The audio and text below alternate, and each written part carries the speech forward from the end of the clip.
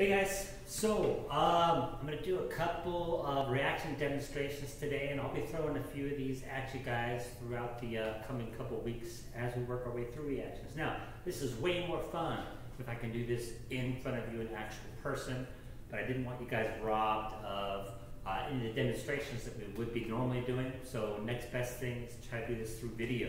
Alright, so we're going to do two reactions today, and both of them represent a type of reaction that we've covered. And we'll see if you can figure out what type of reaction that is. So our first reaction is we're going to take some hydrogen peroxide, which looks like this. H2O2. Right? What we're going to do is we're going to cause that to form water and oxygen gas. Right. Now, those of you who have not learned to balance chemical reactions yet, right, those twos are there as a form of balancing. My students, you don't need to worry about those coefficients of twos there, but if you've already learned about balancing, that's why I put those twos there. Anyways, so if I were to take some just regular old hydrogen peroxide, right, I'm just going to add a little bit to this container. Not too much. Right? So what we're actually doing, so hydrogen peroxide is kept in opaque containers. That's because when it gets exposed to light, right, it breaks down into water and oxygen gas a little bit more quickly. But even in these opaque containers, over time, hydrogen peroxide just becomes water and oxygen gas. Actually, why it's in this weird little flexible container is that allows for expansion. When that oxygen gas leaves that system, it allows that container to expand a little bit. All right? Now, this is a higher concentration of hydrogen peroxide than you would probably have at your house for cleaning wounds and stuff. Okay? Now, so what we're actually seeing, and this is not spectacular at all at the moment, is that slow breakdown, right? Over time, this hydrogen peroxide is just becoming water, right? Now I'm going to scoot this a little bit closer so you guys have a slightly better view. Actually, I'll just bring the camera closer here in a second. Now, so one of the things I want you guys to understand is some reactions are slow and not at all spectacular, right? But the reaction is still happening. Now, what we can do, though, to speed this reaction along, is we can add what's called a catalyst, right? And so we have this arrow here in the middle, and you guys know that that arrow means yields. But we can add what's called a catalyst. Now, a catalyst is an additive we put in the reaction. Now, it is not a reactant, nor is it one of our products. It's just present in that reaction as a means to make that reaction occur more quickly, or more completely.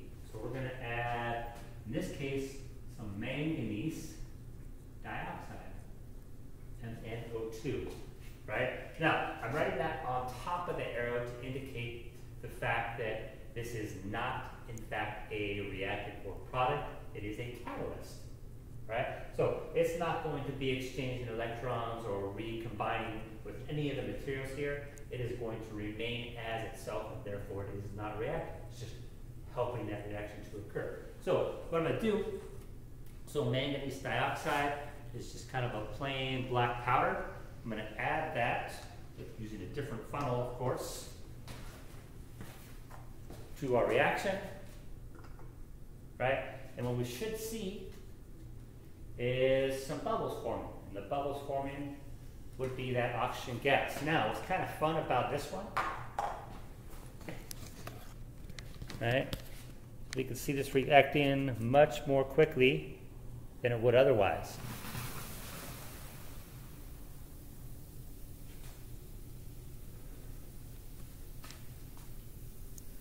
Now, what we did there was cause what's called a positive feedback loop. So those of you who've had maybe a little bit of ecology or environmental science in the past, you might recognize that a positive feedback is something, a change that occurs that causes the initial change to be even more frantic. So in this case, we added a catalyst, right? That catalyst sped the reaction along, but this is also an exothermic reaction. So in the process of speeding the reaction up, that would cause an increase in the amount of heat generated in the system.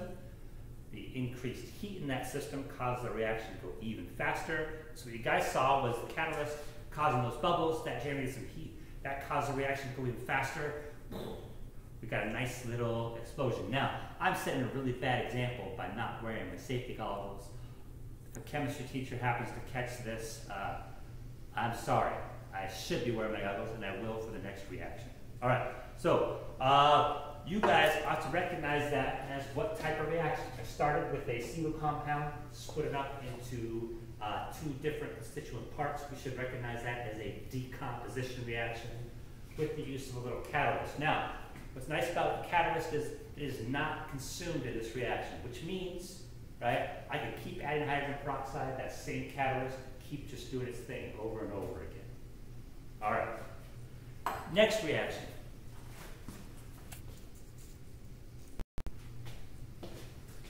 All right, is going to involve some magnesium ribbit, where we're going to have magnesium metal, right? And we're going to react that with some oxygen gas just from the atmosphere to produce magnesium oxide.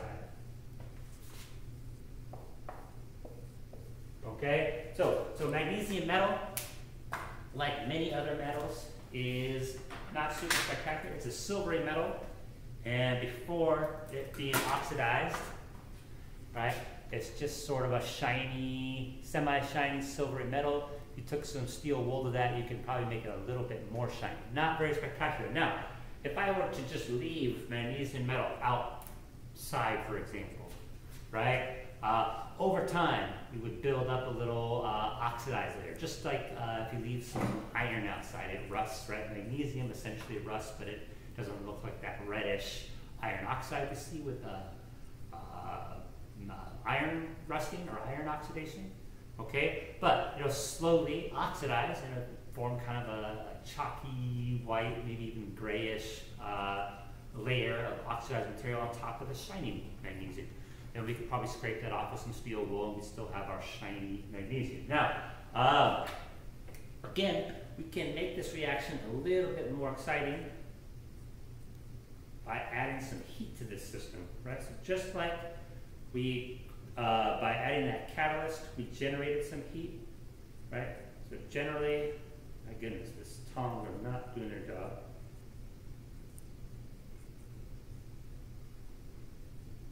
Right? So what I'm going to do, I'm going to add a little bit of heat. Okay? So we represent heat in a reaction by adding a little triangle above the arrow. Okay? And heat often helps a reaction occur more quickly. So I'm going to add some heat just by using the basic little lighter here. Keep this a little bit close. Might take a second to generate enough heat there.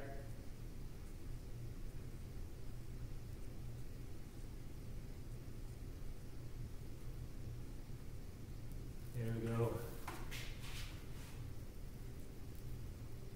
Really, really bright light. Can't look straight at it.